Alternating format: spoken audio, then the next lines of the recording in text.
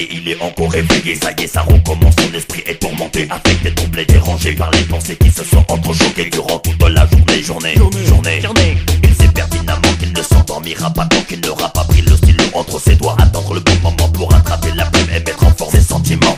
Le brainstorming ne se fait pas sur papier mais dans sa tête. En 1997, 3 ans qu'il rappelle plus de disques qu'il écrit. Il a aiguisé son intellect comme par magie. Les laisse succès formant des mots qui s'assemblent et se jettent sur la fesse en donnant véritable ballet d'opérette. Le chef d'orchestre dirige le bout de sa baguette et qu'il convie le texte. Sa victoire est quasi complète. Il presse le fruit, te donne à boire le zeste. Il presse le fruit, il te donne à boire le zeste.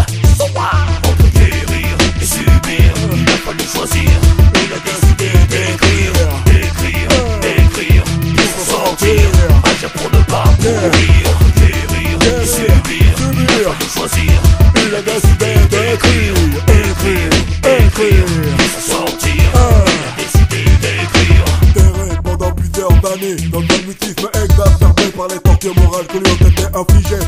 Il a eu un jour la force de s'évader avec le concours d'un crayon et d'une feuille de papier. Il a su créer une sorte de situation fictive inspirée de la vie et ses réalités. Dès 11 ans avec son pote Karim, il se démène, concocte des pamphlets contre ses voisins de la rue d'Athènes. La présence sensible ne sont plus les mêmes, même si sa verse foncièrement urbaine. Il a pallié la douleur interne à l'aide de sa plume subalterne. Il saura expliciter ce troublant phénomène. Guérir et subir, il a fallu choisir.